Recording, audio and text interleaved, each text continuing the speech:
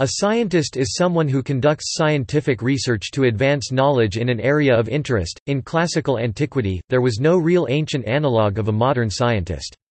Instead, philosophers engaged in the philosophical study of nature called natural philosophy, a precursor of natural science. It was not until the 19th century that the term scientist came into regular use after it was coined by the theologian, philosopher, and historian of science William Whewell in 1833. In modern times, many scientists have advanced degrees in an area of science and pursue careers in various sectors of the economy such as academia, industry, government, and non-profit environments.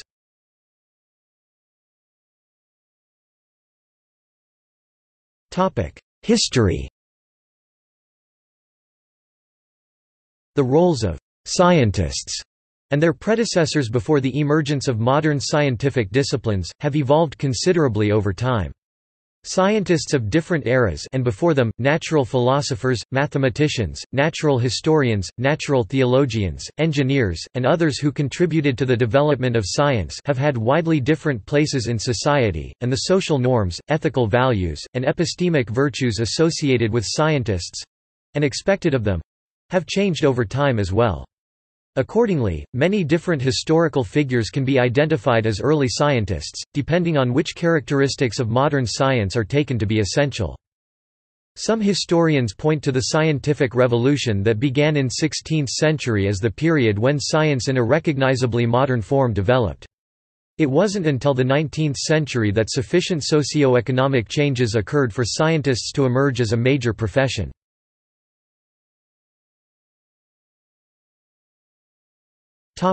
Classical antiquity. Knowledge about nature in classical antiquity was pursued by many kinds of scholars.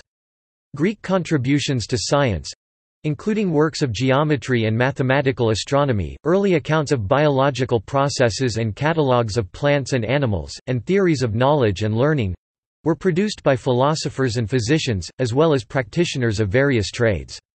These roles, and their associations with scientific knowledge, spread with the Roman Empire and, with the spread of Christianity, became closely linked to religious institutions in most of European countries. Astrology and astronomy became an important area of knowledge, and the role of astronomer-astrologer developed with the support of political and religious patronage. By the time of the medieval university system, knowledge was divided into the trivium—philosophy, including natural philosophy—and the quadrivium— mathematics, including astronomy. Hence, the medieval analogues of scientists were often either philosophers or mathematicians. Knowledge of plants and animals was broadly the province of physicians.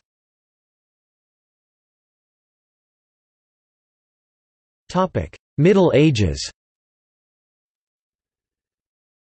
Science in medieval Islam generated some new modes of developing natural knowledge, although still within the bounds of existing social roles such as philosopher and mathematician.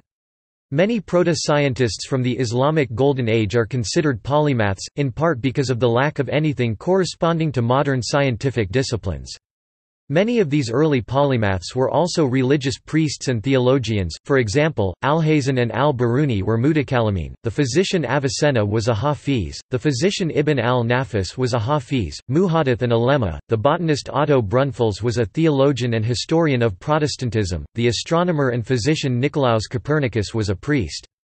During the Italian Renaissance, scientists like Leonardo da Vinci, Michelangelo, Galileo Galilei and Gerolamo Cardano have been considered as the most recognizable polymaths.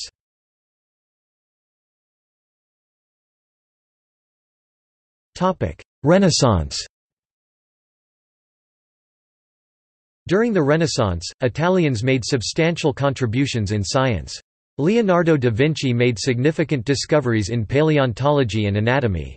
The father of modern science, Galileo Galilei, made key improvements on the thermometer and telescope which allowed him to observe and clearly describe the solar system. Descartes was not only a pioneer of analytic geometry but formulated a theory of mechanics and advanced ideas about the origins of animal movement and perception. Vision interested the physicists Young and Helmholtz, who also studied optics, hearing and music. Newton extended Descartes' mathematics by inventing calculus contemporaneously with Leibniz. He provided a comprehensive formulation of classical mechanics and investigated light and optics. Fourier founded a new branch of mathematics—infinite, periodic series—studied heat flow and infrared radiation, and discovered the greenhouse effect. Girolamo Cardano, Blaise Pascal, Pierre de Fermat, von Neumann, Turing, Khinchin, Markov and Wiener, all mathematicians, made major contributions to science and probability theory, including the ideas behind computers, and some of the foundations of statistical mechanics and quantum mechanics. Many mathematically inclined scientists, including Galileo, were also musicians. There are many compelling stories in medicine and biology, such as the development of ideas about the circulation of blood from Galen to Harvey.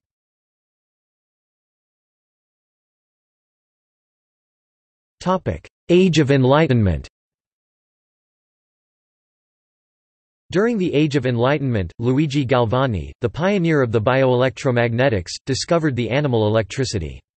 He discovered that a charge applied to the spinal cord of a frog could generate muscular spasms throughout its body. Charges could make frog legs jump even if the legs were no longer attached to a frog. While cutting a frog leg, Galvani's steel scalpel touched a brass hook that was holding the leg in place. The leg twitched. Further experiments confirmed this effect, and Galvani was convinced that he was seeing the effects of what he called animal electricity, the life force within the muscles of the frog.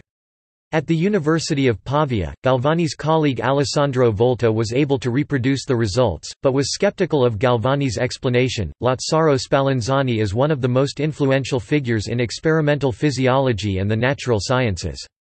His investigations have exerted a lasting influence on the medical sciences. He made important contributions to the experimental study of bodily functions and animal reproduction. Francesco Redi discovered that microorganisms can cause disease.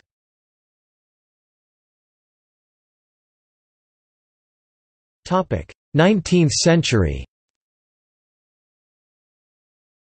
Until the late 19th or early 20th century, scientists were still referred to as natural philosophers or men of science.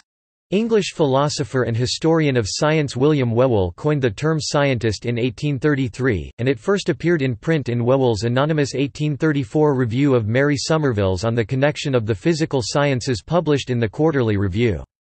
Whewell's suggestion of the term was partly satirical, a response to changing conceptions of science itself in which natural knowledge was increasingly seen as distinct from other forms of knowledge. Whewell wrote of an increasing proclivity of separation and dismemberment in the sciences, while highly specific terms proliferated chemist, mathematician, naturalist. The broad term philosopher was no longer satisfactory to group together those who pursued science, without the caveats of natural or experimental philosopher. Members of the British Association for the Advancement of Science had been complaining about the lack of a good term at recent meetings. Whewell reported in his review, alluding to himself, he noted that some ingenious gentlemen proposed that, by analogy with artist, they might form the word scientist, and added that there could be no scruple in making free with this term since we already have such words as economist, and atheist. But this was not generally palatable. Whewell proposed the word again more seriously and not anonymously in his 1840 The Philosophy of the Inductive Sciences. As we cannot use physician for a cultivator of physics, I have called him a physicist. We need very much a name to describe a cultivator of science in general. I should incline to call him a scientist. Thus we might say, that as an artist is a musician, painter, or poet, a scientist is a mathematician, physicist, or naturalist. He also proposed the term physicist at the same time, as a counterpart to the French word physician.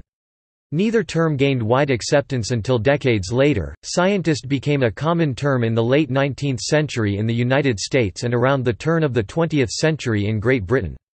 By the 20th century, the modern notion of science as a special brand of information about the world, practiced by a distinct group and pursued through a unique method, was essentially in place.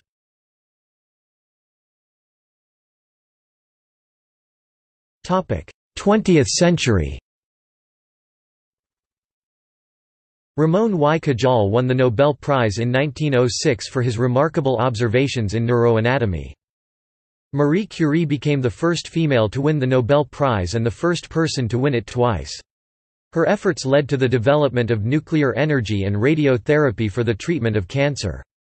In 1922, she was appointed a member of the International Commission on Intellectual Cooperation by the Council of the League of Nations.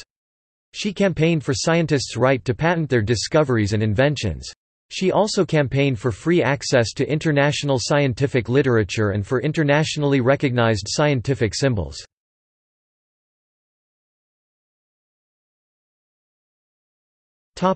Profession. As a profession, the scientist of today is widely recognized.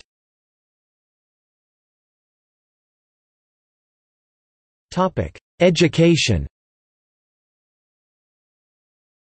In modern times, many professional scientists are trained in an academic setting, e.g., universities and research institutes, mostly at the level of graduate schools.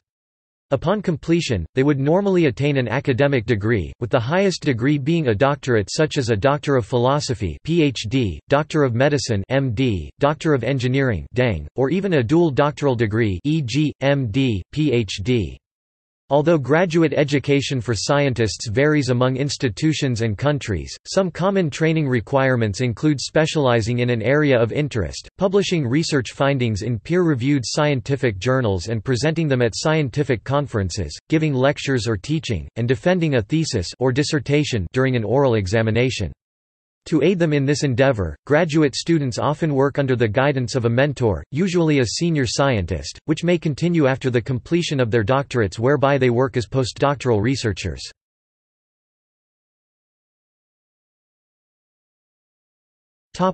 Career. After the completion of their training, many scientists pursue careers in a variety of work settings and conditions. In 2017, the British scientific journal Nature published the results of a large-scale survey of more than 5,700 doctoral students worldwide, asking them which sectors of the economy that would like to work in. A little over half of the respondents wanted to pursue a career in academia, with smaller proportions hoping to work in industry, government, and non-profit environments. Scientists are motivated to work in several ways. Many have a desire to understand why the world is as we see it and how it came to be. They exhibit a strong curiosity about reality. Other motivations are recognition by their peers and prestige. The Nobel Prize, a widely regarded prestigious award, is awarded annually to those who have achieved scientific advances in the fields of medicine, physics, chemistry, and economics. Some scientists have a desire to apply scientific knowledge for the benefit of people's health, the nations, the world, nature, or industries. Academic scientist and industrial scientist. Scientists tend to be less motivated by direct financial reward for their work than other careers. As a result, scientific researchers often accept lower average salaries when compared with many other professions which require a similar amount of training and qualification.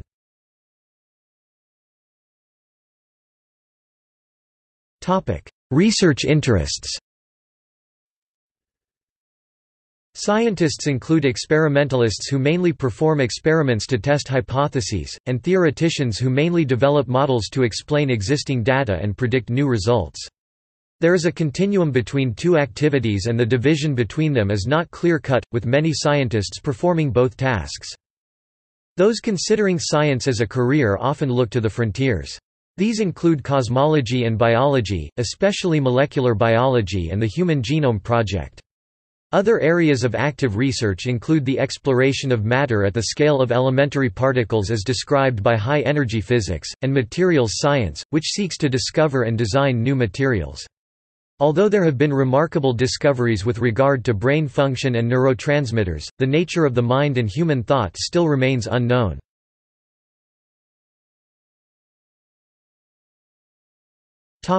By specialization.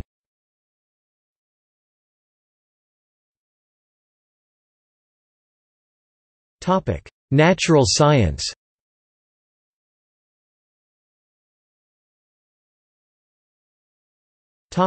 Physical science.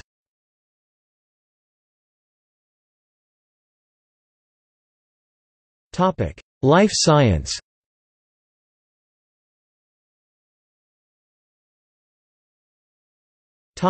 Social science.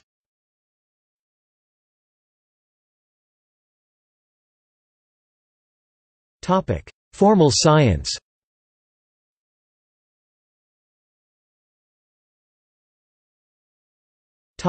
Applied.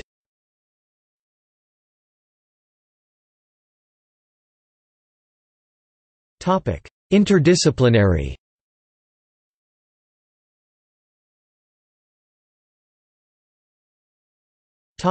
By employer. Academic, independent scientist, industrial, applied scientist, laypeople scientists, citizen scientist, government scientist.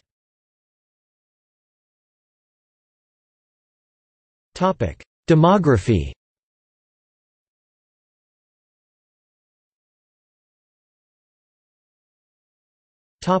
By country. The number of scientists is vastly different from country to country. For instance, there are only 4 full-time scientists per 10,000 workers in India, while this number is 79 for the United Kingdom and the United States.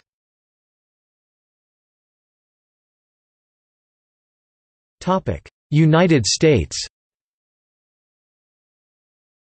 According to the United States National Science Foundation, 4.7 million people with science degrees worked in the United States in 2015, across all disciplines and employment sectors. The figure included twice as many men as women. Of that total, 17% worked in academia, that is, at universities and undergraduate institutions, and men held 53% of those positions. 5% of scientists worked for the federal government and about 3.5% were self-employed. Of the latter two groups, 2/3 were men. 59% of U.S. scientists were employed in industry or business, and another 6% worked in non-profit positions.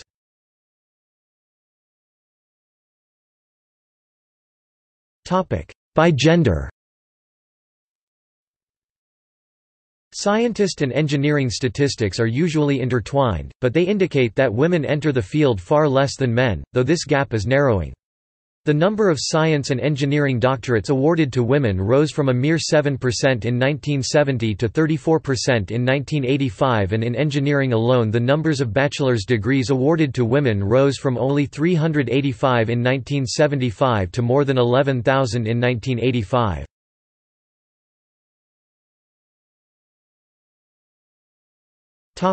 See also: